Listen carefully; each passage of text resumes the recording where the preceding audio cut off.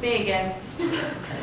So for anyone who doesn't know me, Shirley was my grandmother. I'm April, and I just want to say thank you all so much for coming today and honoring her.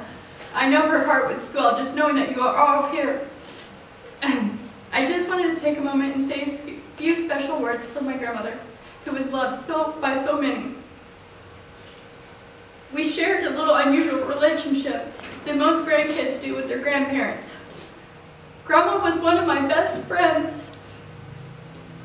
She hated the fact that I lived in Missouri for over 10 years now, but through our weekly phone chats, and yes, I mean weekly, or I would get an earful, I had the privilege of getting to know Shirley. She was more than just my grandmother. She was a dear friend.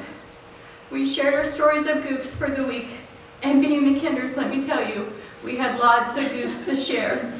We lended each other's an ear when times were tough. My grandmother taught me so many things.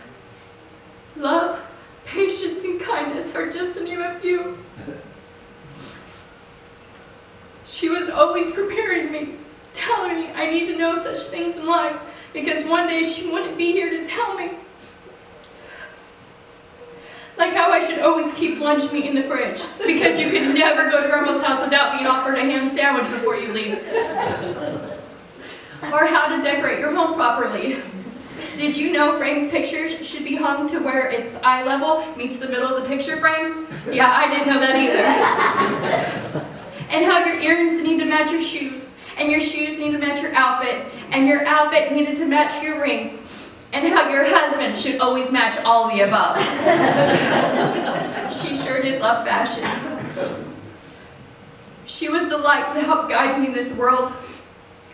She helped me learn so many precious things that I will hold on to and pass on to my children and one day my own grandchildren.